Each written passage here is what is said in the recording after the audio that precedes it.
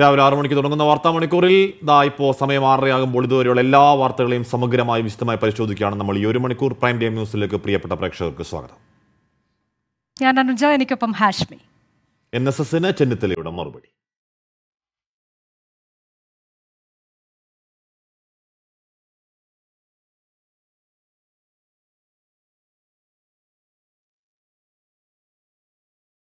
NSS general secretary G Sukumaran നായരുടെ അതിരൂക്ഷ വിമർശനത്തിന് മറുപടി നൽകി കോൺഗ്രസ് നേതാക്കൾ. നിയമസഭാ തെരഞ്ഞെടുപ്പിലെ തോൽവിക്ക് കാരണം താനല്ലെന്നും മതേതര നിലപാടിൽ വെള്ളം ചേർക്കാത്ത കോൺഗ്രസുകാരനാണ് താനെന്നും താക്കോൽ സ്ഥാന വിവാദത്തിൽ രമേശ് ചെന്നിത്തല തിരിച്ചടിച്ചു. അതേസമയം തങ്ങളെ ആർക്കും വിമർശിക്കാമെന്നും വിവാദങ്ങൾ ഏറ്റുപിടിക്കാനില്ലെന്നും വ്യക്തമാക്കി കരുതലോടെയായിരുന്നു പ്രതിപക്ഷ നേതാവിന്റെ പ്രതികരണം. വാക്കുകൾ കൊണ്ട് ജി സുകുമാരൻ നായർ കണക്കറ്റ് പ്രഹരിച്ചിട്ടും അതേ നാണയത്തിൽ മറുപടി പറയാൻ പക്ഷേ കോൺഗ്രസ് നേതാക്കൾ തയ്യാറല്ല. NSSനെ പിണക്കാതെ സുകുമാരൻ നായരെ കൂടുതൽ പ്രകോപിപ്പിക്കാതെയായിരുന്നു രമേശ് ചെന്നിത്തലയുടെയും VD സതീശന്റെയും പ്രതികരണം. താൻ തികഞ്ഞ മതേതരവാദിയാണെന്നും തന്നെ അധികാര സ്ഥാനങ്ങളിലേക്ക് എത്തിച്ചത് പാർട്ടിയാണെന്നും രമേശ് ചെന്നിത്തല. കഴിഞ്ഞ നിയമസഭാ തെരഞ്ഞെടുപ്പിൽ UDF കോൺഗ്രസ് പാർട്ടിയോ ആരെയും മുഖ്യമന്ത്രി സ്ഥാനാർത്ഥിയായി പ്രൊജക്റ്റ് ചെയ്തിരുന്നില്ല. അതുകൊണ്ട് എന്നെ പ്രൊജക്റ്റ് ചെയ്തത് കൊണ്ടാണ് UDF പരാജയപ്പെട്ടത് എന്നുള്ളതിന് ഒരർത്ഥവുമില്ല. കാരണം എന്നെ ആരും പ്രൊജക്റ്റ് ചെയ്തിട്ടില്ല. എന്നെ സംബന്ധിച്ചിടത്തോളം ഞാനെന്നും ഒരു മതേതരവാദിയാണ്, മതേതര നിലപാടുള്ള ആളാണ്. പാർട്ടിയാണ് എന്നെ സ്ഥാനങ്ങളിലേക്ക് എത്തിക്കുകയും എന്നെ വളർത്തുകയും ചെയ്തിട്ടുള്ള എൻ്റെ പാർട്ടിയാണ്. എനിക്ക് എൻ്റെ പാർട്ടിയോടാണ് ഏറ്റവും വലിയ ഉത്തരവാദിത്തമുള്ളത്. സമുദായ സംഘടനകൾ രാഷ്ട്രീയ പാർട്ടികളെ വിമർശിക്കുന്നതിൽ തെറ്റില്ലെന്നായിരുന്നു പ്രതിപക്ഷ നേതാവ് VD സതീശന്റെ പ്രതികരണം. വിമർശനങ്ങളിൽ അസഹിഷ്ണുതയില്ലെന്നും സതീശൻ. ആ വിമർശനത്തിനോടൊന്നും ഞങ്ങൾക്ക് ആർക്കും ഒരു അസഹിഷ്ണുതയില്ല. ഞങ്ങളെക്കുറിച്ച് ആർക്ക് വേണമെങ്കിലും ഏത് രീതിയിലും പറയാം. പല സാഹചര്യത്തിലും പല സാമുദായിക നേതൃത്വത്തോടെ ഏറ്റുമുട്ടേണ്ടി വന്നിട്ടുണ്ട്. അവർക്കെതിരായി സംസാരിച്ചിട്ടുണ്ട്. അപ്പം നമുക്ക് സംസാരിക്കാം അവർക്കെതിരെ, അവർക്ക് നമുക്കെതിരായി സംസാരിക്കാൻ പാടില്ല എന്ന നിലപാട് എനിക്കെടുക്കാൻ പറ്റില്ല. അപ്പോൾ എല്ലാ കുന്തമുനകളും സ്വീകരിക്കാൻ, എല്ലാ ആരോപണ ശരങ്ങളെയും സ്വീകരിക്കാനൊക്കെ തയ്യാറാണ്. സമുദായത്തിൽപ്പെട്ട നേതാക്കൾ NSSന് വഴങ്ങി മുന്നോട്ട് പോകണമെന്ന വിധത്തിലുള്ള ജി സുകുമാരൻ നായരുടെ പ്രതികരണങ്ങളിൽ നേതാക്കളിൽ പലരും അതൃപ്തരാണ്. എന്നാൽ ആ നീരസം തുറന്നു പറഞ്ഞ് NSSനെ പിണക്കേണ്ടെന്ന നിലപാടിലാണ് പലരും. 24 തിരുവനന്തപുരം. എന്തായാലും പറഞ്ഞാൽ ഒരിക്കൽ പ്രിയങ്കരനായിരുന്ന രമേശ് ചെന്നിത്തല ഇപ്പോൾ അപ്രിയമാകുന്നു. പെരുന്നയ്ക്ക് തരൂർ കൂടുതൽ പ്രിയങ്കരമാകുന്ന ആവശ്യത്തിൽ തരൂരിന്റെ പ്രതികരണമാണ് ഇനി അറിയാനുള്ളത്. അതെ, VD സതീശനും ഒരർത്ഥത്തിൽ അപ്രിയൻ എന്ന തരത്തിലേക്ക് തന്നെയാണ്. നേരത്തെ തന്നെ അപ്രിയനായിരുന്നു. അതെ, പക്ഷേ ഇപ്പോൾ ഇതിൽ ശ്രദ്ധിക്കേണ്ടത് ഹാഷ്മി, ഇവർ കൃത്യമായൊരു കർക്കശമായ ഭാഷയിലേക്ക് മറുപടി പറയുന്നില്ല എന്നതാണ് ഈ കോൺഗ്രസ് നേതാക്കൾ ആരും തന്നെ. NSSനോട് അങ്ങനെ മറുപടി പറയാൻ അവർക്ക് കഴിയുകയുമില്ല എന്നുള്ളതാണ് യാഥാർത്ഥ്യം. പിന്നെ ഇന്ന് അടുത്ത പ്രധാനപ്പെട്ട വാർത്ത കായിക മന്ത്രിയുടെ ഒരു പ്രതികരണമാണ്. ഒഴിവാക്കേണ്ട ഒരു പ്രതികരണമായിരുന്നു അത്. അതിൽ വലിയ പ്രതിഷേധമുണ്ട്.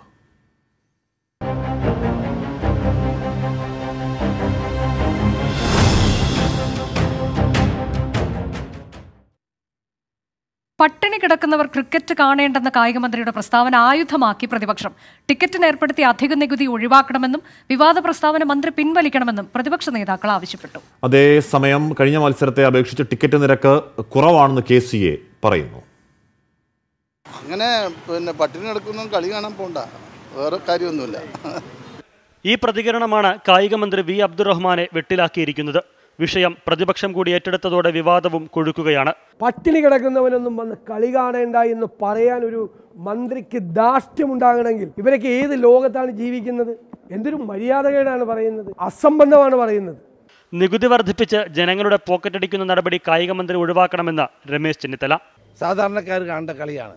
ഇത് നികുതി വർദ്ധിപ്പിച്ച് ടിക്കറ്റ് ചാർജ് കൂട്ടി ആർക്കും അങ്ങോട്ട് കയറാൻ കഴിയാത്ത അവസ്ഥ ഉണ്ടാക്കിയ നടപടി പിൻവലിക്കണം.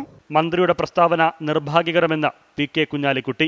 അത് വളരെ നിർഭാഗ്യകരമായ ഒരു സ്റ്റേറ്റ്മെൻറ്റാണ്. കളി എല്ലാവർക്കും ഉള്ളതാണ്, പാവങ്ങളും പണക്കാരൊന്നും അവിടെ ഇല്ല.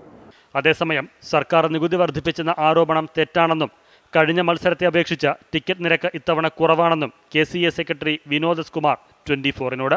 കഴിഞ്ഞ തവണ ടിക്കറ്റിന്റെ ബേസ് റേറ്റ് കൂടുതലായിരുന്നു. അപ്പോൾ എന്റർടൈൻമെന്റ് ടാക്സ് 5% ഇത്തവണ ടിക്കറ്റിന്റെ ബേസ് റേറ്റ് കുറച്ചിട്ട് എന്റർടൈൻമെന്റ് ടാക്സ് ഒരു 12% ആയിട്ടുണ്ട്. കഴിഞ്ഞ തവണത്തേക്കാളും ലോവർ പവലിയനിൽ ഒരു 150 രൂപയുടെ വ്യത്യാസം കുറവും അപ്പർ പവലിയനിൽ 200 രൂപയുടെ കുറവാണുള്ളത്. സ്റ്റുഡൻസിനുള്ള ടിക്കറ്റ് അതിൽ 100 രൂപയുടെ കുറവ് വന്നിട്ടുണ്ട്. മന്ത്രിയുടെ പ്രസ്താവനയ്ക്കെതിരെ ഭരണമുന്നണിയിൽ നിന്നും പ്രതിഷേധമുയർന്നു. മന്ത്രിയുടെ പ്രതികരണം ഒട്ടും ഉചിതമല്ലെന്ന് CPI നേതാവ് പന്ന്യൻ രവീന്ദ്രൻ ഫേസ്ബുക്കിൽ കുറിച്ചു. പട്ടിണി കിടന്നാലും കളിയോടുള്ള കൂറുകൊണ്ടാണ് പാവപ്പെട്ടവർ കളി കാണാനെത്തുന്നത്. അവർക്കുൾപ്പെടെ കളി കാണാൻ പരമാവധി സൗകര്യമൊരുക്കാനുള്ള ഉത്തരവാദിത്വം സർക്കാരിനുമുണ്ടെന്ന് പന്ന്യൻ രവീന്ദ്രൻ കൂട്ടിച്ചേർത്തു. 24 തിരുവനന്തപുരം. ഇവിടെ നികുതി നിരക്കിലടക്കം കുത്തിനുള്ള വർധന അതിൽ വരുന്നു. ഇപ്പോൾ KCAയുടെ പിടിച്ചുപറി എന്നൊക്കെ മന്ത്രി പറയാൻ ശ്രമിക്കുന്നുണ്ടെങ്കിലും അതൊക്കെ ഡിബേറ്റബിൾ ആണെങ്കിൽ കൂടിയും ഈ പട്ടിണി കിടക്കുന്നവൻ കളി കാണാൻ വരണ്ട എന്നുള്ളത് ഉചിതമായില്ല. പ്രത്യേകിച്ച് ഇടതുപക്ഷ മന്ത്രിസഭയിൽ മന്ത്രി പറയാൻ പാടില്ലാത്തതായിരുന്നു. മന്ത്രി തിരുത്തുന്നതാണ് ഉചിതമല്ല. മറ്റൊന്ന്, ഈ ഇത്തരത്തിലേക്ക് ഉത്തരവാദപ്പെട്ട സ്ഥാനങ്ങളിൽ ഇരിക്കുന്നവർ, ജനപ്രതിനിധികളൊക്കെ നിരുത്തരവാദപരമായ പരാമർശങ്ങൾ നിരന്തരം നടത്തുന്നു എന്നുള്ളത് എത്രത്തോളം നിർഭാഗ്യകരമാണല്ലേ? പ്രത്യേകിച്ച് ഇടത് CPM നയിക്കുന്ന ഒരു മുന്നണി ഭരിക്കുന്ന ഒരു മന്ത്രിസഭയിലെ ഒരു കായിക മന്ത്രി അത്തരത്തിൽ പറയാൻ പാടില്ലായിരുന്നു. അടുത്തൊരു വാർത്തയിലേക്ക് നമ്മൾ പോകുന്നു. അഞ്ജുശ്രീയുടെ മരണം ആത്മഹത്യ.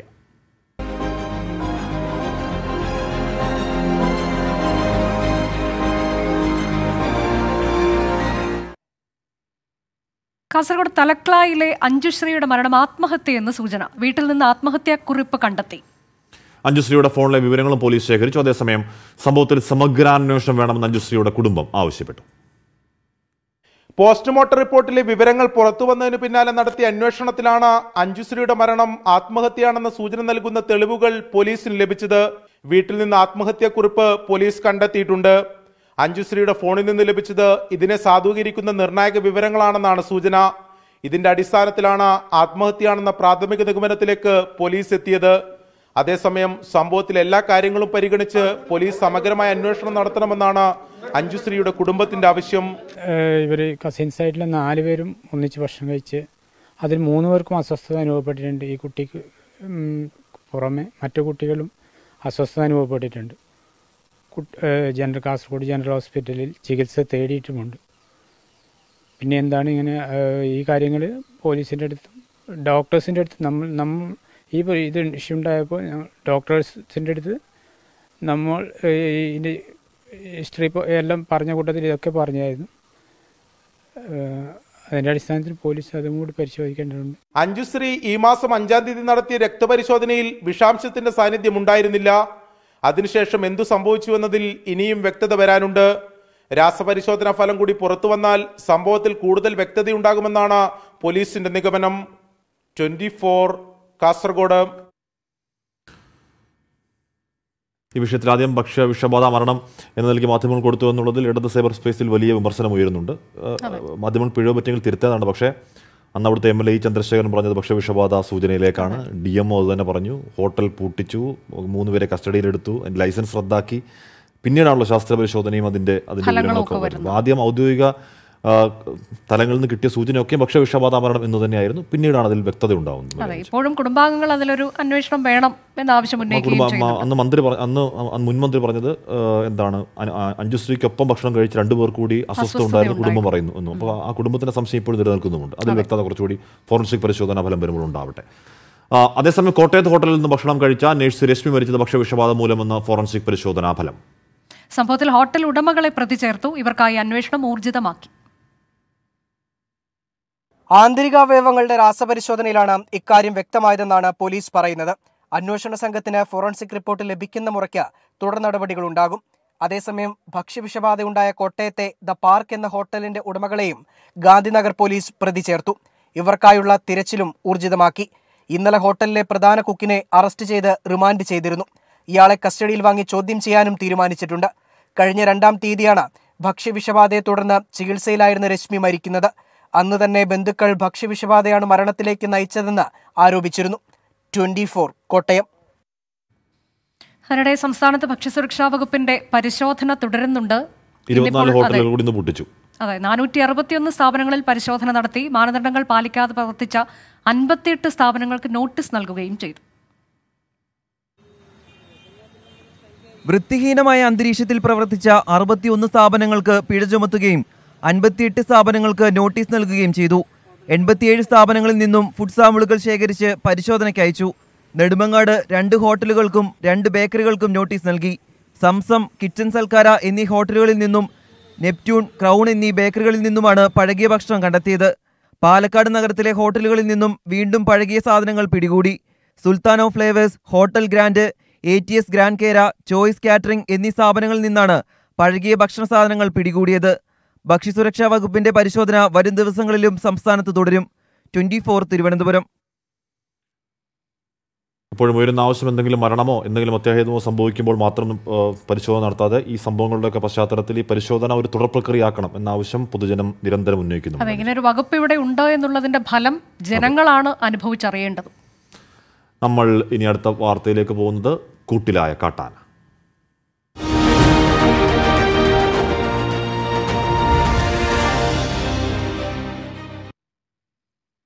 വയനാട് സുൽത്താൻ ബത്തേരിയിൽ ഇറങ്ങിയ കാട്ടാനയെ മയക്കുവെടി വെച്ച് പിടികൂടി. PM2 മുത്തങ്ങയിലെ ആനപ്പന്തിയിലേക്ക് മാറ്റി. അതിനിടെ ആനയുടെ ആക്രമണത്തിൽ chief veterinary officer doctor Arun സക്രിയയ്ക്ക് കാലിന് പരിക്കുണ്ട്.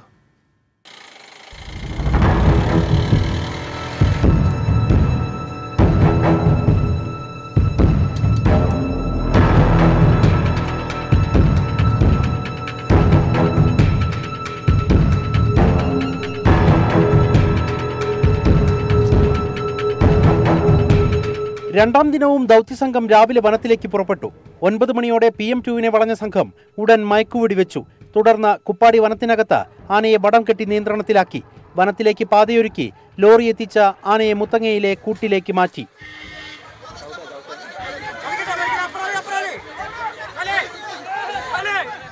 3 നാൾ നീണ്ട ആശങ്കയൊഴിഞ്ഞു.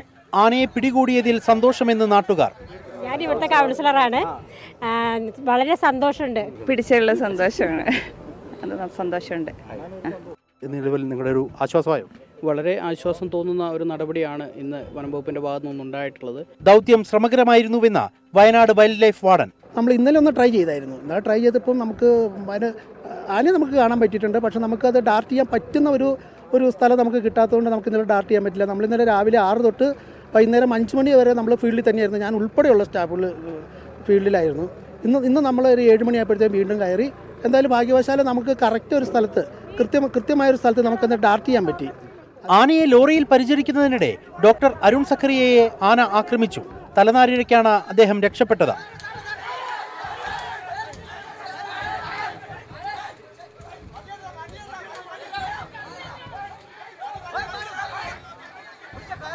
കാലിന് ചതവ് പറ്റിയ ഡോക്ടർ ചികിത്സ തേടി.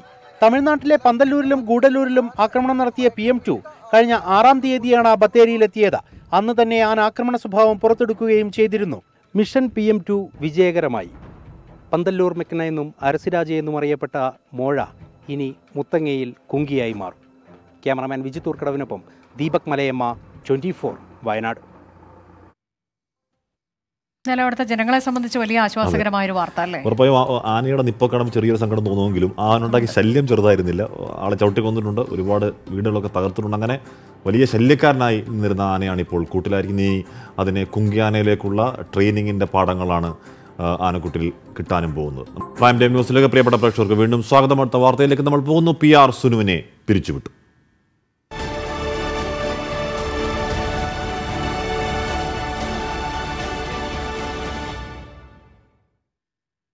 സ്ത്രീപീഡനം ഉൾപ്പെടെ നിരവധി ക്രിമിനൽ കേസുകളിൽ പ്രതിയായ ഇൻസ്പെക്ടർ PR സുനുവിനെ സർവീസിൽ നിന്ന് പിരിച്ചുവിട്ടു.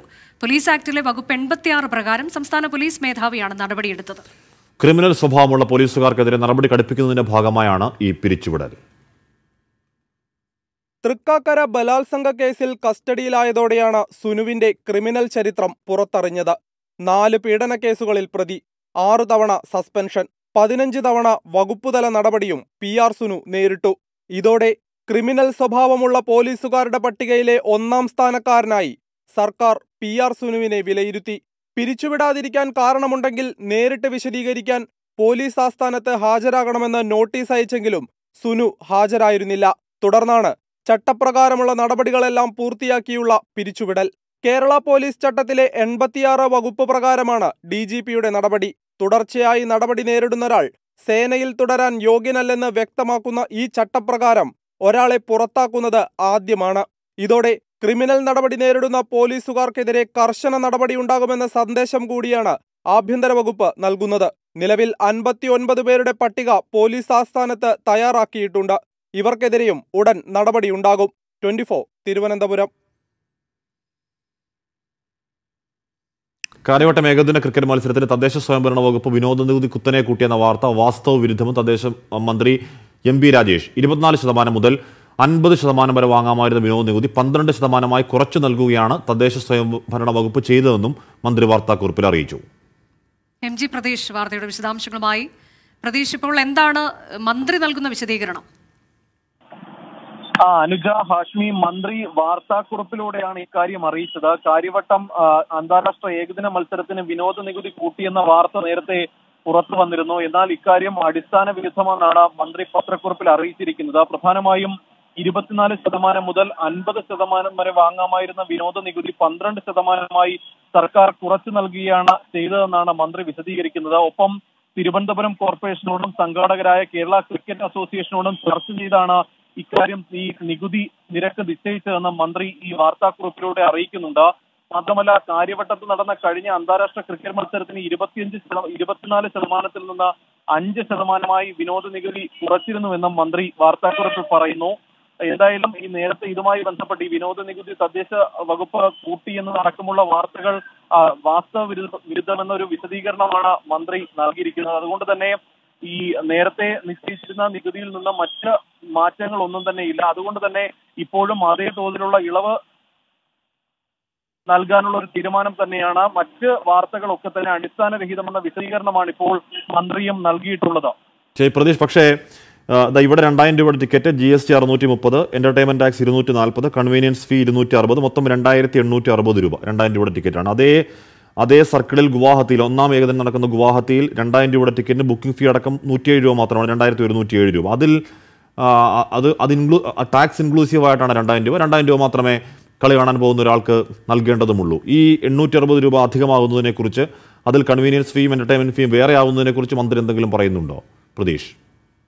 ഈ മന്ത്രിയുടെ വാർത്താക്കുറിപ്പിൽ അതുമായി ബന്ധപ്പെട്ടുള്ള മറ്റ് പ്രതികരണങ്ങൾ ഒന്നും തന്നെ ഇല്ല ഹാഷ്മി. പ്രധാനമായും ഈ സൂചിപ്പിച്ച കാര്യമാണ്, അതായത് അധികമായി വിനോദ നികുതി കൂട്ടിയെന്ന വാസ്തവ വിരുദ്ധമെന്ന ഒരു പ്രതികരണമാണ് ഇക്കാര്യത്തിലുള്ളത്. മാത്രമല്ല, ഇതിൽ പറയുന്ന മറ്റൊരു കാര്യം, കാര്യവട്ടത്ത് കഴിഞ്ഞ അന്താരാഷ്ട്ര ക്രിക്കറ്റ് മത്സരത്തിന് 24%-ൽ നിന്ന് 5%-മായി വിനോദ നികുതി കുറച്ചിരുന്നുവെന്ന് മന്ത്രി പറയുന്നുണ്ട്. ഇതിന് കാരണമായി പറയുന്നത് ദീർഘകാലം സ്റ്റേഡിയത്തിൽ മത്സരമില്ലാതിരുന്നതും സംഘാടകർക്ക് ഈ സ്റ്റേഡിയം മത്സരത്തിനായി ഒരുക്കുന്നത് വളരെ ബുദ്ധിമുട്ടുണ്ടായ ഒരു സാഹചര്യത്തിലാണ് അന്ന് വലിയ തോതിൽ ഇവർക്ക് ഇളവ് അനുവദിച്ചിരുന്നതെന്നാണ് മന്ത്രി പറയുന്നത്. എന്നാൽ ഈ സാഹചര്യം ഇപ്പോഴില്ലെന്നും അതേ തോതിലുള്ള ഇളവ് ഇവിടെ നൽകേണ്ട ഒരു സ്ഥിതിയില്ലെന്നും മന്ത്രി വ്യക്തമാക്കുന്നുണ്ട്. എങ്കിൽ തന്നെയും നിലവിലെ മത്സരത്തിനായി വിനോദ നികുതിയിൽ ഇളവ് നൽകിയിട്ടുണ്ട്. 12 വിനോദ നികുതിയിൽ ഇളവ് നൽകിയിട്ടുണ്ടെന്നൊരു വിശദീകരണം മാത്രമാണ് ഇപ്പോൾ മന്ത്രി നൽകുന്നത്. അല്ലാതെ നേരത്തെ ഹാഷ്മി സൂചിപ്പിച്ചതുപോലെ അതുമായി ബന്ധപ്പെട്ടുള്ള മറ്റ് പ്രതികരണങ്ങളൊന്നും തന്നെ, അല്ലെങ്കിൽ വിശദീകരണങ്ങളൊന്നും തന്നെ ഈ വാർത്താക്കുറിപ്പിൽ ചൂണ്ടിക്കാണിക്കുന്നില്ല ഹാഷ്മി. ശരി, അതാണ് വിനോദ നികുതി വർദ്ധിപ്പിച്ചുവെന്ന വാർത്തയാണ് ഇപ്പോൾ വാസ്തവ വിരുദ്ധമെന്ന്. പക്ഷേ അതായത് 1000 രൂപയുടെ ടിക്കറ്റിന് 1445 രൂപ 74 പൈസയും 2000 രൂപയുടെ ടിക്കറ്റിന് 2800 രൂപയുമാണ് കളി കാണുന്ന ഒരാൾ നൽകേണ്ടത്. മറ്റ് സംസ്ഥാനങ്ങളിൽ ഇപ്പോൾ ഏകദിനം നടക്കുന്ന ഗുവാഹത്തിയിലാവട്ടെ കൊൽക്കത്തയിലാവട്ടെ ടിക്കറ്റിൻ്റെ ആക്ച്വൽ നിരക്ക് മാത്രമേ നൽകേണ്ടതുള്ളൂ. അത് ടാക്സ് ഇൻക്ലൂസീവ് ആയതുകൊണ്ടാണ്. ഇത് ടാക്സ് വേറെയാണ്. ആ ടാക്സ് കിട്ടുന്നത് സർക്കാരിനും പണം കിട്ടട്ടെ. പ്രൈം ടൈം ന്യൂസിലേക്ക് ഈ ഭക്ഷണ വിവാദം സ്കൂൾ കലോത്സവത്തിലേത് അത് തുടരുകയാണെന്ന് തോന്നുന്നു. കൂടുതൽ തീവ്രമാവുകയും ചെയ്യുന്നു. അതെ, ഇന്നിപ്പോൾ പ്രതികരണം വന്നിരിക്കുന്ന മുസ്ലിം ലീഗിന്റെ ഭാഗത്തു നിന്നാണ്. ഈ വിവാദം അനാവശ്യം എന്നാണ് മുസ്ലിം ലീഗ് പറയുന്നത്. ഭക്ഷണം രാഷ്ട്രീയ ആയുധമാക്കുന്നത് ശരിയല്ല എന്ന് PK കുഞ്ഞാലിക്കുട്ടി പറഞ്ഞു. ഭക്ഷണത്തിൽ വിഭാഗീയത ഉണ്ടാക്കിയതിന്റെ മുഴുവൻ ഉത്തരവാദിത്വവും സർക്കാരിന് KP മജീദും KM ഷാജിയും ആരോപിച്ചു. സംസ്ഥാന സ്കൂൾ കലോത്സവത്തിലെ ഭക്ഷണ വിവാദം ആസൂത്രിതമാണെന്ന ഒരു വിഭാഗം ലീഗ് നേതാക്കളുടെ ആരോപണത്തിനു പിന്നാലെയാണ് മുസ്ലിം ലീഗ് ദേശീയ ജനറൽ സെക്രട്ടറി PK കുഞ്ഞാലിക്കുട്ടി നിലപാട് വ്യക്തമാക്കിയത്. ഭക്ഷണത്തിന്റെ അവകാശത്തെപ്പറ്റിയുള്ള ചർച്ചയും ഒരു ദിവസം എന്തു കഴിക്കണമെന്നതും തമ്മിൽ വ്യത്യാസമുണ്ട്. ഭക്ഷണം രാഷ്ട്രീയ ആയുധമാക്കുന്നത് ശരിയല്ല. 4 ദിവസം വെജ് കഴിച്ചാൽ എന്താണ് പ്രശ്നമെന്നും PK കുഞ്ഞാലിക്കുട്ടി. അപ്പോൾ അതിൻ്റെ ഒരു സ്വരം മോശമാണ്. അതൊക്കെ സമൂഹത്തിൽ നല്ല പ്രവണതകളല്ല. ഭക്ഷണം ഒരു രാഷ്ട്രീയ ഇതാക്കി ഉത്തരേന്ത്യയിലൊക്കെ ഉപയോഗിക്കുന്ന രീതി കേരളത്തിലധികം തുടരുന്നത് നല്ലതല്ല. ഇതൊക്കെ സമൂഹത്തിൽ ചേരിതിരിവുണ്ടാക്കും. ഭക്ഷണത്തിൽ വിഭാഗീയത ഉണ്ടാക്കിയതിന്റെ മുഴുവൻ ഉത്തരവാദിത്തവും സർക്കാരിനെന്ന് KP മജീദ് ഫേസ്ബുക്കിൽ കുറിച്ചു. 10 ദിവസം വെജ് കഴിച്ചാൽ ഒന്നും സംഭവിക്കില്ലെന്ന് KM ഷാജിയുടെ വിമർശനം. നോൺ വെജ് ഉണ്ടാക്കുക എന്നിട്ട് പറയാതെ ചത്ത കോഴി ഹലാലായ ഫുഡ് ഉണ്ടോ പന്നിയിറച്ചി വിളമ്പി വന്നിട്ട് അതിന് വേറെ കുഴപ്പമുണ്ടാക്കണം. അവർക്ക് എടോ 4-5 ദിവസമല്ലേ ഈ ഉപദ്രവം നടക്കുന്നത്. എന്താ ഈ വെജിറ്റേറിയൻ തിന്നാൽ 10 ദിവസം തിന്നാ കൊള്ളാവുന്ന ഭക്ഷണമാണെങ്കിൽ വെജിറ്റേറിയൻ തിന്നാ? സമുദായത്തെ ബാധിക്കുമെന്ന വിലയിരുത്തലിന്റെ അടിസ്ഥാനത്തിൽ വിഷയത്തിലെ ചർച്ച അവസാനിപ്പിക്കാനാണ് ലീഗ് നേതൃത്വത്തിന്റെ തീരുമാനം. 24 മലപ്പുറം. എന്തായാലും പറഞ്ഞാൽ വലിയ സംഘാടന വിജയത്തിൽ വലിയ ജനസാഗരത്തിന് നടുവിൽ ഒരു നിറഞ്ഞ കലോത്സവം പൂർത്തിയായി തൊട്ടുപിറ്റേ ദിവസം മുതൽ ഇത്തരം വിവാദം ഉണ്ടാകുന്നത് ശരിക്കും സങ്കടകരമാണല്ലേ? സങ്കടകരമാണ്. കലോത്സവം അവസാനിക്കുന്നതിന് മുമ്പ് തന്നെ വിവാദം തുടങ്ങി. അതെ, അദ്ദേഹവും വലിയ ആശങ്കയിലായിരുന്നു. പഴയിടം അങ്ങോട്ടേക്ക് ആരെയും പ്രവേശിപ്പിക്കാതെ, അതിനു മുൻപ് വരെ എല്ലാവർക്കും തുറന്ന് കിടക്കുന്ന മാധ്യമപ്രവർത്തകർക്കൊക്കെ അങ്ങോട്ടേക്ക് പ്രവേശനം ഉണ്ടായിരുന്നു. അദ്ദേഹത്തിന് ഒരു വലിയ ആശങ്കയുണ്ടായി, തനിക്ക് ഭീതിയായി പോയി എന്നാണ് അദ്ദേഹം പറയുന്നത്. ശരി, അടുത്ത വാർത്തയിലേക്ക് നമ്മൾ പോകുന്നു. കോൺഗ്രസിനെ ശക്തിപ്പെടുത്താൻ കേരളത്തിൽ തന്നെ പ്രവർത്തിക്കണമെന്ന് ശശി തരൂരിനോട് ഓർത്തഡോക്സ് സഭാ പരമാധ്യക്ഷൻ ബസേലിയോസ് മാർത്തോമാ മാത്യൂസ് തൃതീയൻ കാതോലിക്ക ബാവ. കോട്ടയം ദേവലോകത്തെ സഭാ ആസ്ഥാനത്തെത്തി തരൂർ കാതോലിക്ക ബാവയെ സന്ദർശിച്ച വിവരങ്ങളുമായി രാഹുൽ വിജയനാണ്. രാഹുൽ, കേരളത്തിൽ മാറി മാറിയുള്ള ഭരണമാണ് നല്ലത് എന്ന് ഓർത്തഡോക്സ് സഭാ പരമാധ്യക്ഷൻ പറഞ്ഞു എന്ന് രാഹുൽ ബ്രേക്കിംഗ് ഗ്രൂപ്പിൽ ഇടുന്നുണ്ടല്ലോ. എന്താണ് ആ പ്രസ്താവനയുടെ പശ്ചാത്തലം രാഹുൽ? ഹാഷ്മി, ഈ മതമേലധ്യക്ഷന്മാരുമായുള്ള കൂടിക്കാഴ്ചയുടെ ഭാഗമായാണ് ഇപ്പോൾ ഓർത്തഡോക്സ് സഭ പരമാധ്യക്ഷനായിട്ടുള്ള ബസേലിയസ് മാർത്തോമാ മാത്യൂസ് തൃതീയൻ കത്തോലിക്ക ബാവയെ ശശി തരൂർ സന്ദർശിക്കുന്നത്. അവരുമായി ശശി തരൂരിന്റെ കൂടിക്കാഴ്ച പുരോഗമിക്കുകയാണ്. ഇതിനിടെയാണ്, ഈ കൂടിക്കാഴ്ചക്കിടെയാണ് ഇത്തരത്തിൽ ബാവയുടെ ഒരു അഭിപ്രായം വന്നിരിക്കുന്നത്. കേരളത്തിൽ കോൺഗ്രസിനെ വീണ്ടും ശക്തിപ്പെടുത്താൻ തരൂരിനോട് ആവശ്യപ്പെടുകയായിരുന്നു. തരൂർ അതിന് മുൻകൈ എടുത്ത് മുന്നിട്ടിറങ്ങണം. മാത്രമല്ല, ഇത്തവണ പ്രതിപക്ഷത്താകാൻ കാരണം കോൺഗ്രസ് ശക്തമല്ലാത്തത് കൊണ്ടാണ് എന്നും ബാവ പറഞ്ഞിട്ടുണ്ട്. അത് മാത്രമല്ല, കേരളത്തിൽ മാറി മാറിയുള്ള ഭരണമാണ് നല്ലതെന്നും ഓർത്തഡോക്സ് പരമാധ്യക്ഷൻ പറഞ്ഞിട്ടുണ്ട്. ഈ കാര്യങ്ങളൊക്കെയാണ് ഇവർ പ്രധാനമായും ചർച്ച ചെയ്തുകൊണ്ടിരിക്കുന്നത്. കോൺഗ്രസിനെ ശക്തിപ്പെടുത്തുന്ന കാര്യം അടക്കമുള്ള കാര്യങ്ങൾ, അതായത് രാഷ്ട്രീയമായിട്ടുള്ള കാര്യങ്ങൾ വരെ ഈ മതമേലധ്യക്ഷനുമായുള്ള ഈ കൂടിക്കാഴ്ചയിൽ ചർച്ചയായി എന്നുള്ളതാണ് ഏറ്റവും പ്രധാനപ്പെട്ടതും എടുത്തു പറയേണ്ടതുമായിട്ടുള്ള കാര്യം. എന്തായാലും ഇപ്പോഴും ഈ കൂടിക്കാഴ്ച നടന്നുകൊണ്ടിരിക്കുകയാണ്. എസ് രാഹുൽ വിജയനാണ് വിവരങ്ങൾ നൽകിയത്. സംസ്ഥാന സ്കൂൾ കലോത്സവത്തിന്റെ വിജയാഘോഷം അവസാനിക്കുന്നില്ല. കോഴിക്കോട് അതെ, ഇന്ന് വീണ്ടും നമ്മൾ കണ്ടത് സ്വർണ്ണക്കപ്പുമായി മാനാഞ്ചിറ ചുറ്റി വിജയാഘോഷ യാത്ര നടത്തുന്ന കോഴിക്കോടിനെയാണ്. 24 സമ്മാനിച്ച പ്രത്യേക ട്രോഫി വലിയ തലപ്പൊക്കത്തിൽ ഘോഷയാത്രയിൽ ഇങ്ങനെ കുട്ടികൾ പ്രദർശിപ്പിക്കുന്നുണ്ടായിരുന്നു.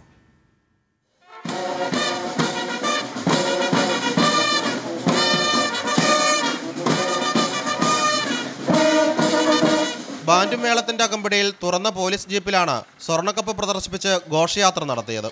കുട്ടികളും ജനപ്രതിനിധികളും വിദ്യാഭ്യാസ വകുപ്പ് ഉദ്യോഗസ്ഥരും അധ്യാപകരും സ്വർണ്ണക്കപ്പിനെ അനുഗമിച്ചു.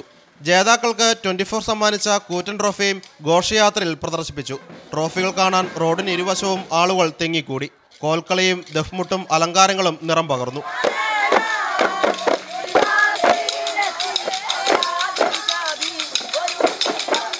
മുതലക്കുളത്തു നിന്ന് ആരംഭിച്ച ഘോഷയാത്ര BM ഗേൾസ് ഹൈസ്കൂളിലാണ് സമാപിച്ചത്. കലോത്സവ ദിനങ്ങളിൽ ഗ്രീൻ പ്രോട്ടോകോൾ നടപ്പിലാക്കാൻ രാവും പകലും അധ്വാനിച്ച ശുചീകരണ തൊഴിലാളികളെ മന്ത്രി PA മുഹമ്മദ് റിയാസ് ആദരിച്ചു. 24 കോഴിക്കോട്. എന്തായാലും കലോത്സവം കഴിയുമ്പോഴും അതിന്റെ വൈബ് കഴിയുന്നില്ല എന്നുള്ളതാണല്ലേ സൂചിപ്പിക്കുന്നത്. അതെ അതെ അതെ, അത് കുറച്ച് ദിവസങ്ങളോളം നീണ്ടു നിൽക്കുന്നു. മാത്രമല്ല സംഘാടന വിജയം എന്ന് പറയുമ്പോൾ ഈ സാധാരണ ഇതിൽ നാടക മത്സരമൊക്കെ രാവിലെ 3 മണി 4 മണി വരെ നീളാറുണ്ട്. ഇത്തവണ ഏതാണ്ട് സമയക്ലിപ്തോടെ പൂർത്തീകരിക്കാൻ കഴിയും. അതാണ് എടുത്തു പറയേണ്ട ഒരു കാര്യമാണ്. കാരണം പണ്ട് മുതൽ നമ്മൾ കാണുന്ന ഒരു കാഴ്ച, ഈ നർത്തകരൊക്കെ വേഷം കെട്ടി ഉറക്കം വിളിച്ചിരുന്ന അവർ ഉറങ്ങുന്ന ഫോട്ടോഗ്രാഫ്സ് ഒക്കെ പത്രങ്ങളിൽ വരുന്നത് ഇപ്പോഴും ഓർമ്മയുണ്ട്. പക്ഷേ അപ്പീലുകളുടെ ആധിക്യം അതെ, അതൊന്നും ഇല്ലായിരുന്നു. മാത്രമല്ല, ഈ പറയുന്ന കാര്യം തന്നെയാണ് ഏറ്റവും പ്രധാനം. മത്സരങ്ങൾ വൈകാതെ സമയത്ത് തീർന്നു. എനിക്ക് കലോത്സവ ചരിത്രത്തിൽ തന്നെ ഒരുപക്ഷെ എനിക്ക് തോന്നുന്നു ആദ്യ കലോത്സവമായിരിക്കും ക്ലിപ്തതയോടെ കൃത്യമായി പൂർത്തിയാക്കി. വലിയ പരാതിയൊന്നും ഉണ്ടാവാതെ ഒരു ദിവസം കൊണ്ട് ചെറിയൊരു കല്ലോടി ഒഴിച്ചു നിർത്തിയാൽ ബാക്കി പരാതിരഹിതമായി പൂർത്തിയാക്കാൻ കഴിഞ്ഞു. എന്തായാലും സംഘാടകർക്ക് തന്നെയാണ് ഏറ്റവും പ്രധാനപ്പെട്ട സംഘാടന കപ്പ്. അടുത്ത വാർത്തയിലേക്ക് നമ്മൾ പോയാൽ ത്രിപുര നിയമസഭാ തെരഞ്ഞെടുപ്പിൽ ഒന്നിച്ച് മത്സരിക്കാൻ CPM-ഉം കോൺഗ്രസും തമ്മിൽ ധാരണ. CPM ജനറൽ സെക്രട്ടറി സീതാറാം യെച്ചൂരിയും ത്രിപുരയുടെ ചുമതലയുള്ള AICC ജനറൽ സെക്രട്ടറി അജോയ് കുമാറും ചർച്ച നടത്തി. അന്തിമ തീരുമാനം CPM സംസ്ഥാന സമിതി യോഗത്തിന് ശേഷം പ്രഖ്യാപിക്കും. തെരഞ്ഞെടുപ്പ് നടക്കാനിരിക്കുന്ന ത്രിപുരയിൽ കോൺഗ്രസും CPM-ഉം തമ്മിൽ സഖ്യത്തിനോ നീക്കുപോക്കിനോ ഉള്ള സാധ്യതയാണ് തെളിയുന്നത്. BJP-യെ അധികാരത്തിൽ നിന്ന് താഴെയിറക്കുക എന്ന മുഖ്യ ലക്ഷ്യത്തിനായി പ്രതിപക്ഷ വോട്ടുകൾ ഭിന്നിക്കാതിരിക്കാൻ പതിറ്റാണ്ടുകളുടെ രാഷ്ട്രീയ ശത്രുത മറന്ന് നിയമസഭാ തെരഞ്ഞെടുപ്പിൽ കോൺഗ്രസുമായി സഹകരിക്കാൻ CPIM തയ്യാറെടുക്കുകയാണ്. പാർട്ടി കോൺഗ്രസ് നയമനുസരിച്ചു മാത്രമേ കോൺഗ്രസുമായുള്ള ബന്ധമുണ്ടാകൂവെന്ന് മുൻ മുഖ്യമന്ത്രി മണിക് സർക്കാർ 24-നോട് പറഞ്ഞിരുന്നു.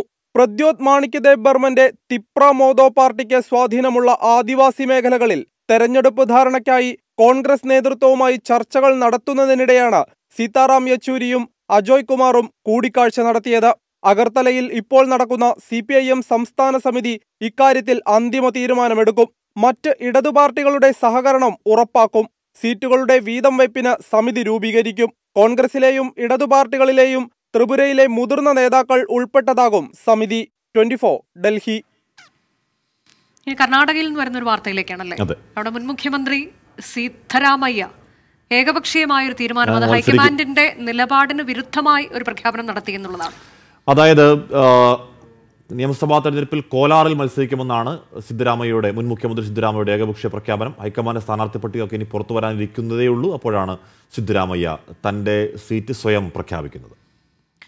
അതിനിടെ സിദ്ധരാമയ്യയെ ടിപ്പു സുൽത്താനോട് ഉപമിച്ചുകൊണ്ടുള്ള BJPയുടെ പുസ്തക പ്രകാശനം Bengaluru additional city and civil sessions കോടതി തടഞ്ഞു. കോലാറിൽ നടത്തിയ കോൺഗ്രസ് കൺവെൻഷനിടെയാണ് സിദ്ധരാമയ്യ സ്ഥാനാർത്ഥിത്വം പ്രഖ്യാപിച്ചത്. തെരഞ്ഞെടുപ്പ് അടുത്ത സാഹചര്യത്തിൽ ഏകപക്ഷീയ പ്രഖ്യാപനങ്ങളും പ്രസ്താവനകളും പാടില്ലെന്ന് ഹൈക്കമാൻഡ് നിർദ്ദേശം നൽകിയിരുന്നു. ഇത് മറികടന്നാണ് സിദ്ധരാമയ്യയുടെ പ്രഖ്യാപനം. സിദ്ധരാമയ്യയും PCC അധ്യക്ഷൻ DK ശിവകുമാറും തമ്മിലുള്ള ശീതസമരം തുടരുന്ന സാഹചര്യത്തിലായിരുന്നു ഹൈക്കമാൻഡ് ഇത്തരത്തിൽ നിർദ്ദേശം നൽകിയത്. കഴിഞ്ഞ തവണ ചാമുണ്ടേശ്വരിയിലും ബദാമിയിലും മത്സരിച്ച സിദ്ധരാമയ്യ ചാമുണ്ടേശ്വരിയിൽ തോറ്റിരുന്നു. അതിനിടെ സിദ്ധരാമയ്യയെ മോശമായി ചിത്രീകരിക്കുന്ന പുസ്തകത്തിൻ്റെ പ്രകാശനം കോടതി തടഞ്ഞു. സിദ്ധരാമയ്യയുടെ മകൻ യതീന്ദ്ര സിദ്ധരാമയ്യ നൽകിയ ഹർജിയിലാണ് നടപടി. ഇനിയൊരറിയിപ്പുണ്ടാകുന്നതുവരെ പുസ്തകം പ്രകാശനം ചെയ്യാനോ വിതരണം ചെയ്യാനോ പാടില്ലെന്ന് കോടതി നിർദ്ദേശിച്ചു. സിദ്ധരാമയ്യയെ ടിപ്പു സുൽത്താനോട് ഉപമിക്കുന്ന പുസ്തകത്തിൽ ശരീഅത്ത്, ഹലാൽ തുടങ്ങിയ വിവാദ വിഷയങ്ങൾ സിദ്ധരാമയ്യ സർക്കാരിൻ്റെ കാലത്ത് നടപ്പിലാക്കാൻ ശ്രമിച്ചുവെന്നാണ് പ്രധാന ആരോപണം. തെരഞ്ഞെടുപ്പ് മുന്നിൽ കണ്ട് തന്നെ മോശക്കാരനായി ചിത്രീകരിക്കാനാണ് BJPയുടെ ശ്രമമെന്ന് സിദ്ധരാമയ്യ കുറ്റപ്പെടുത്തി. പുസ്തക പ്രകാശന ചടങ്ങിനായി ബംഗളൂരുവിൽ സജ്ജീകരിച്ച വേദിയിലേക്ക് കോൺഗ്രസ് പ്രവർത്തകർ പ്രതിഷേധവുമായി എത്തിയത് സംഘർഷത്തിനിടയാക്കി. പോലീസ് പിന്നീട് പ്രവർത്തകരെ അറസ്റ്റ് ചെയ്തു നീക്കി. 24 ബംഗളൂരു. ആലുവ ബൈപ്പാസിനോട് ചേർന്ന് കൊച്ചി മെട്രോയുടെ 44-ാം നമ്പർ തൂണിൽ കണ്ടെത്തിയ വിള്ളലിൽ ആശങ്ക വേണ്ട എന്ന് KMRL. വിള്ളൽ ശ്രദ്ധയിൽപ്പെട്ടെന്നും പരിശോധനയിൽ തൂണിന്റെ ഘടനയെ ബാധിച്ചിട്ടില്ലെന്ന് മനസ്സിലായതായും KMRL അധികൃതർ അറിയിച്ചു. ശ്രീകാന്ത് വിവരങ്ങളുമായി. ശ്രീകാന്ത്, ആശങ്ക വേണ്ട എന്നതാണോ? ഇതിലിപ്പോൾ എന്താണ് KMRL ചെയ്യാൻ പോകുന്നത് തുടർ നടപടിയായി? ആലുവയിൽ കൊച്ചി മെട്രോയുടെ തൂണിൽ വിള്ളൽ എന്നുള്ള വാർത്ത ഇത് നേരത്തെ തന്നെ പറഞ്ഞു കേട്ടിരുന്നതാണ്. അത് നിലവിൽ KMRL സംഘം പരിശോധിച്ചു എന്നുള്ളതാണ് ഇതിലൊരു അപ്ഡേഷനായി വന്നിട്ടുള്ളത്. അത് പരിശോധിച്ച ശേഷം അവർ പറഞ്ഞത് ആശങ്കയ്ക്ക് വകയില്ല എന്നുള്ളതാണ്. വിള്ളൽ ശ്രദ്ധയിൽപ്പെട്ടെന്നും പരിശോധനയിൽ തൂണിന്റെ ഘടനയെ ഈ വിള്ളൽ ബാധിച്ചതായി കാണുന്നില്ല എന്നുമാണ് അവർ പറയുന്നത്. അതിൻ്റെ പ്ലാസ്റ്ററിങ്ങിന് വന്നിട്ടുള്ള ഔട്ടർ പ്ലാസ്റ്ററിങ്ങിന് വന്നിട്ടുള്ള ചെറിയ വിള്ളൽ മാത്രമാണത്. അത് പരിഹരിക്കാൻ സാധിക്കുന്നതാണെന്നും KMRL വ്യക്തമാക്കുകയും ചെയ്യുന്നുണ്ട്. ഏതാനും മാസങ്ങളായി ചെറിയ തോതിൽ വിള്ളൽ കാണുന്നുണ്ടെന്നും ക്രമേണ ഈ വിടവ് വലുതാകുന്നുവെന്നും പ്രദേശവാസികളടക്കം പരാതിപ്പെട്ടിരുന്നു. ഇതിന്റെ അടിസ്ഥാനത്തിലാണ് ഈ പരിശോധന ഇന്ന് നടക്കുകയുണ്ടായത്. തറനിരപ്പിൽ നിന്ന് 8 അടിയോളം ഉയരത്തിലാണ് ഈ വിള്ളൽ കാണപ്പെട്ടിട്ടുള്ളത്.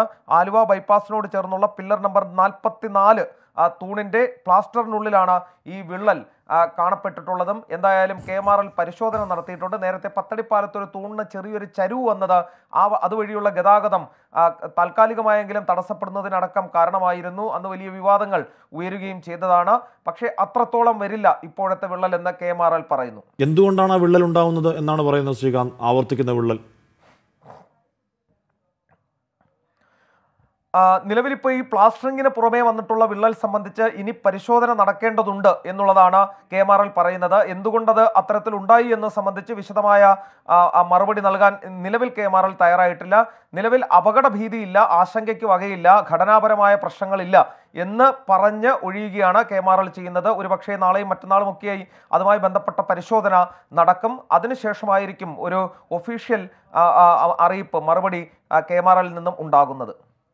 ശരി, എന്തായാലും ഒരു വിള്ളലിന്റെ രൂപത്തിൽ അല്ല, ഒരു വിള്ളൽ ആ തൂണിൽ നക്ഷത്രം പോലെ കാണാം. അപ്പോൾ എന്താണ് കൃത്യമായ കാരണമെന്ന് KMRL പറയേണ്ടതുണ്ട്. എങ്കിൽ മാത്രമേ ആശങ്ക മൊത്തത്തിൽ അകലെയുള്ളൂ. തീർച്ചയായും എനിക്ക് തോന്നുന്നു വിശദമായ പരിശോധനയ്ക്ക് ശേഷം അവർ വിശദീകരിക്കും പ്രതീക്ഷിക്കാം. പ്രൈം ടൈം ന്യൂസിലേക്ക് പ്രിയപ്പെട്ട പ്രേക്ഷകർക്ക് വീണ്ടും സ്വാഗതം. നമ്മൾ തമിഴ്നാട്ടിലേക്ക് പോകുന്നു. അവിടെ നിയമസഭയിൽ നാടകീയ രംഗങ്ങൾ ഉണ്ടാകുന്നു. ഗവർണറുടെ നയപ്രഖ്യാപന പ്രസംഗത്തിനിടെ നാടകീയ സംഭവങ്ങളാണ്. ഗവർണർ RL രവിയുടെ നിലപാടിൽ പ്രതിഷേധിച്ച് DMK സഖ്യകക്ഷികൾ സഭ വിട്ടു. മുഖ്യമന്ത്രി MK സ്റ്റാലിൻ ഗവർണറെ വിമർശിച്ചതോടെ സമ്മേളനം തീരുന്നതിന് മുൻപ് RN രവിയും സഭ വിട്ടിറങ്ങി.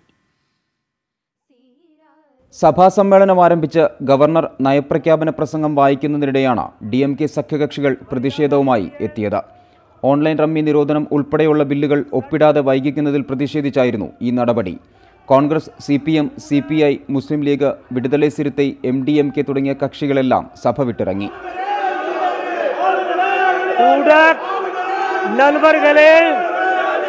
പ്രസംഗം തുടർന്ന ഗവർണർ സാമൂഹ്യനീതി, ദ്രാവിഡ മോഡൽ ഭരണം, തമിഴ്നാട് തുടങ്ങിയ വാക്കുകളും അംബേദ്കർ, പെരിയാർ, അണ്ണ, കാമരാജ് തുടങ്ങിയ പേരുകളും വായിച്ചില്ല.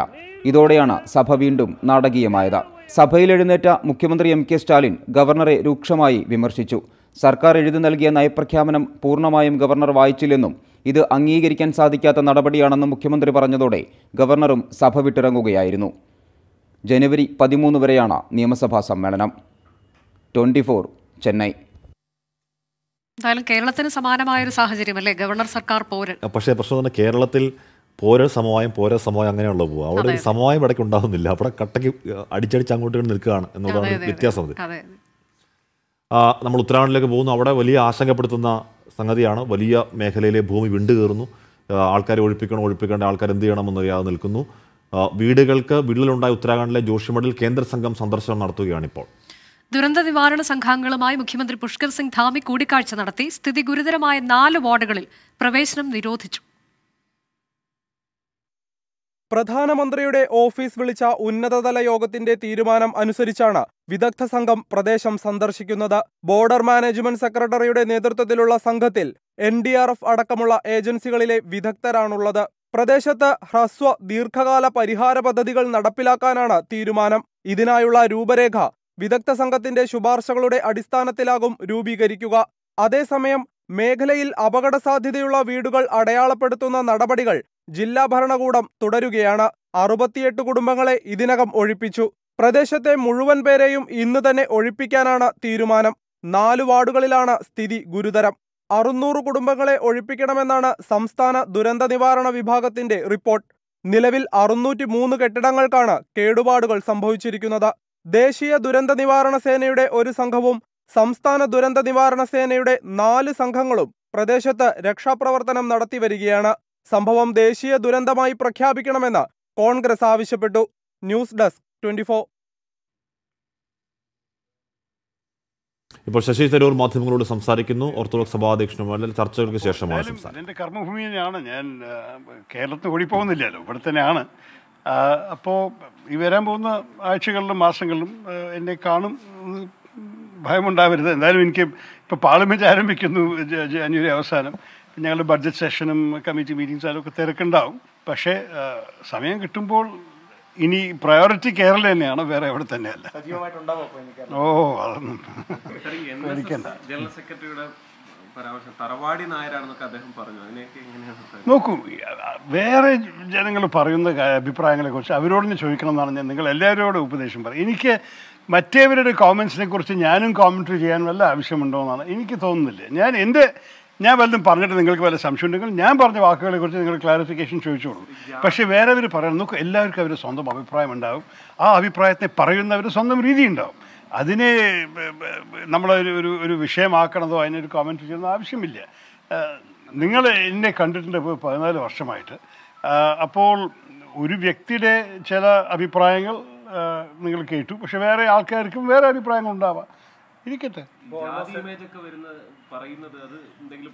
നോക്കൂ, നിങ്ങൾക്കറിയാം, എൻ്റെ കുറേ എഴുതിയ കാര്യങ്ങളുമാണ്. എൻ്റെ ജീവിത പ്രവർത്തനത്തിൽ നിങ്ങൾ കണ്ടതാണ്. ഞാൻ വലിയ ജാതി മതത്തിൽ പ്രവർത്തിക്കുന്ന ഒരു വ്യക്തിയായിട്ടല്ല. എനിക്ക് ജനങ്ങളെ അങ്ങനെ കാണാനും ഒരു സ്വഭാവം ഇല്ല. എൻ്റെ അർത്ഥം, ഞാനൊരു വ്യക്തിയെ കാണുമ്പോൾ അദ്ദേഹത്തിൻ്റെ വ്യക്തിപരമായ ചില ക്യാരക്ടർ ട്രേറ്റ്സോ അവർ കഴിവോ അതൊക്കെ കണ്ടു മനസ്സിലാക്കും. പക്ഷേ ഒരു വ്യക്തിയുടെ ജാതിയോ ഒരു വ്യക്തിയുടെ മതമോ കണ്ടിട്ടല്ല ഞാൻ ആദ്യം അവരെ ജഡ്ജ് ചെയ്യണത്. അങ്ങനെയല്ല എൻ്റെ രീതി. എൻ്റെ ജീവിതം മുഴുവനായിട്ടില്ല. ഈ പ്രായത്തിൽ എനിക്ക് മാറ്റാനും സാധിക്കില്ല. അപ്പോൾ ഞാൻ ഒരു വിധത്തിലും ഒരു ജാതി മത വിശ്വാസിയായിട്ട് മാറുന്നില്ല.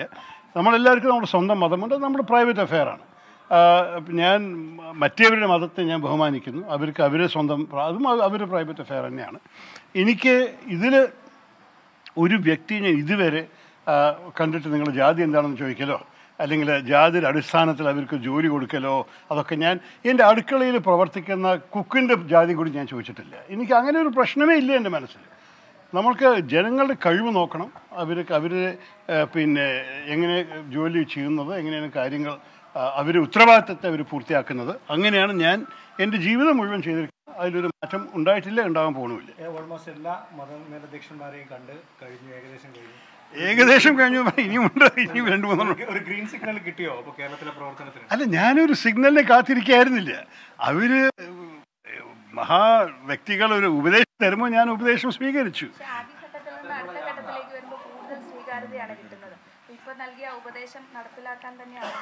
നോക്കൂ, നിങ്ങൾ ഇപ്പോൾ ഒരു വലിയൊരു പ്രഖ്യാപനം ആവശ്യപ്പെടുന്നു. പക്ഷേ നിങ്ങൾ ചോദിക്കുന്ന പ്രശ്നത്തിനെ കുറിച്ച് നിങ്ങൾ എല്ലാവർക്കും അറിയാം. കേരളത്തിൽ ഒരു തെരഞ്ഞെടുപ്പ് 2026 ഉണ്ടാവാൻ പോകുന്നുള്ളൂ. നമ്മൾക്കൊരു മുഖ്യമന്ത്രിയുമുണ്ട്, ഒരു സർക്കാരുമുണ്ട്. ആ സർക്കാരിന് വലിയൊരു ഭൂരിപക്ഷമുണ്ട്. നമ്മൾക്ക് എന്തിനാണ് ഇപ്പോൾ ഒരു പ്രഖ്യാപനം ചെയ്യാൻ ആവശ്യം? ഞാൻ എല്ലാവരും കാണുന്നു. അവസരം ഇനി ഇല്ലല്ലോ 26 വരെ. അപ്പോൾ നമ്മൾക്ക് അതിന് മുമ്പുള്ള മത്സരങ്ങളൊക്കെ നോക്കണ്ടേ ആദ്യം. പക്ഷേ കേരളത്തിനകത്ത് സജീവമായി പ്രവർത്തിക്കണമെന്ന് എല്ലാവരും ആവശ്യപ്പെട്ടാൽ ഞാൻ എങ്ങനെ എനിക്കത് ചെയ്യാൻ താല്പര്യമില്ലെന്ന് പറയാം. അത് താല്പര്യമുണ്ട്, നോക്കട്ടെ. പക്ഷേ അല്ല, ഞാൻ എപ്പോഴും പറയും, നമ്മളുടെ ഇംഗ്ലീഷ് ഒരു എക്സ്പ്രഷൻ ഉണ്ട്, സിവിക് സൊസൈറ്റി. കേരളത്തിൻ്റെ ഒരു ശക്തിയാണത്, ഒരു ബലമാണ്. നമ്മൾക്ക് എല്ലാ സമുദായങ്ങൾ മാത്രമല്ല, സമുദായങ്ങളും ചർച്ചുകളും പള്ളികളും മാത്രമല്ല, അത് അവരെല്ലാവരും ഉണ്ട്.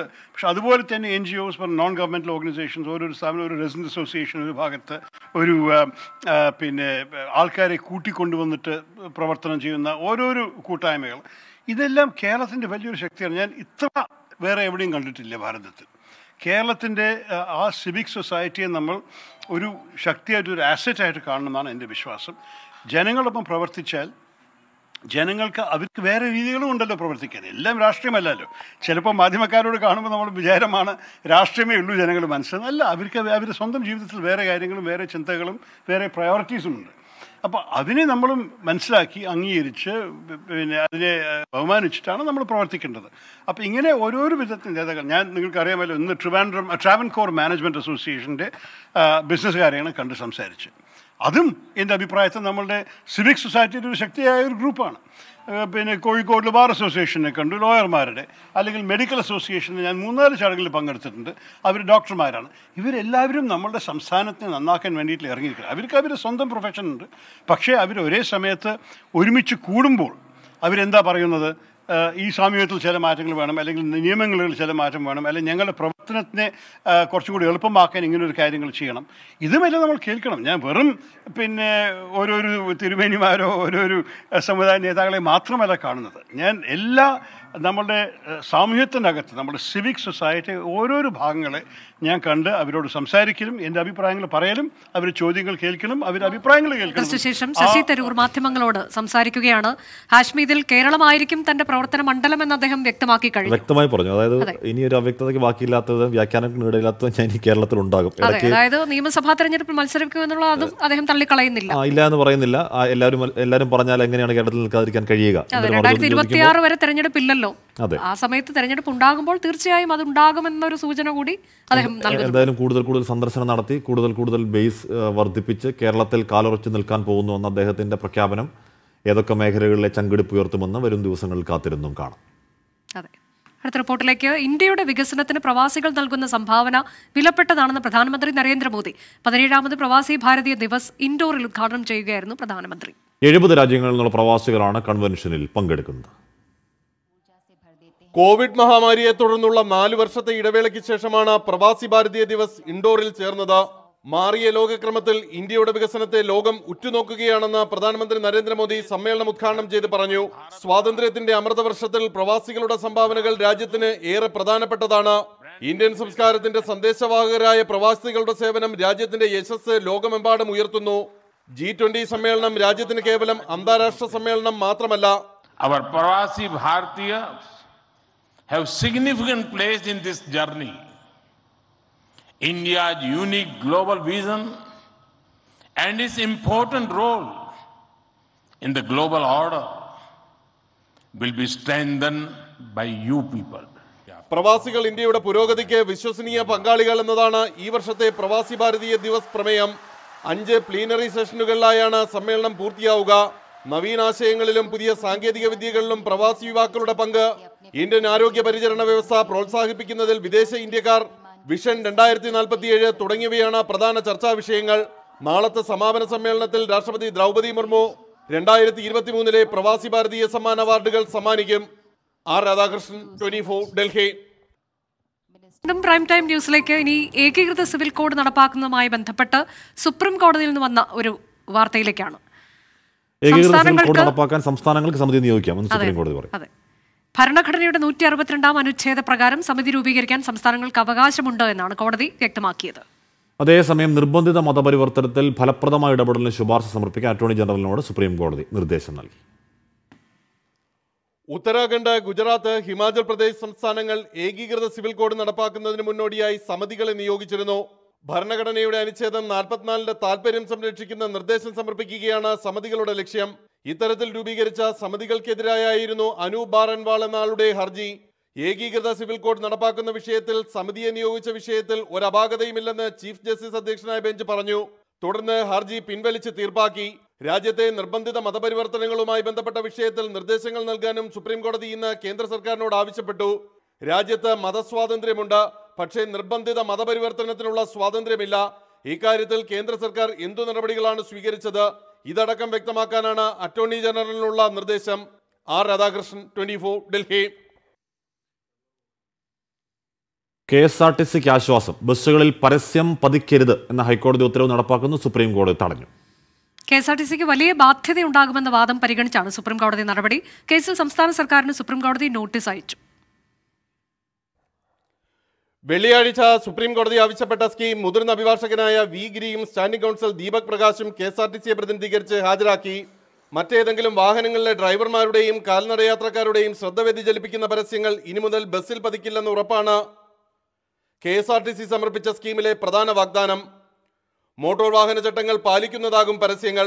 ബസ്സുകളുടെ വശങ്ങളിലും പിൻവശത്തും മാത്രമേ പരസ്യം പതിക്കൂ. പരസ്യങ്ങൾ പരിശോധിച്ച് അനുമതി നൽകുന്നതിന് MDയുടെ അധ്യക്ഷതയിൽ സമിതികൾ രൂപീകരിക്കും. പതിച്ച പരസ്യങ്ങൾക്കെതിരായ പരാതി പരിശോധിക്കാനും മറ്റൊരു സമിതി ഉണ്ടാകും. ഹൈക്കോടതിയിൽ നിന്ന് വിരമിച്ച ജഡ്ജിയുടെ അധ്യക്ഷതയിലാകും ഈ പരാതി പരിഹാര സമിതി. ജസ്റ്റിസുമാരായ സൂര്യകാന്ത്, JK മഹേശ്വരി എന്നിവരടങ്ങിയ ബെഞ്ചാണ് കേസ് പരിഗണിച്ചത്. KSRTC സമർപ്പിച്ച ഈ സ്കീമിനെ കുറിച്ച് നിലപാടറിയിക്കാൻ സംസ്ഥാന സർക്കാരിനോട് സുപ്രീം കോടതി ആവശ്യപ്പെട്ടു. അതുവരെ ഹൈക്കോടതി ഉത്തരവിലെ KSRTCക്കെതിരായ ഭാഗങ്ങൾ നടപ്പാക്കുന്നത് സുപ്രീം കോടതി തടഞ്ഞു. ശബരിമല സീസൺ കൂടിയായതിനാൽ പരസ്യം പതിക്കുന്നത് തടഞ്ഞാൽ സാമൂഹ്യ പ്രതിബദ്ധതയോടെ പ്രവർത്തിക്കുന്ന KSRTCക്ക് അത് വലിയ ബാധ്യതയാകുമെന്ന വാദവും സുപ്രീം കോടതി പരിഗണിച്ചു. ആർ രാധാകൃഷ്ണൻ, 24, ഡൽഹി. KSRTCയുടെ ആശ്വാസ വാർത്തയോടെ പ്രൈം ടൈം ന്യൂസ് പൂർണ്ണമാവുന്നു.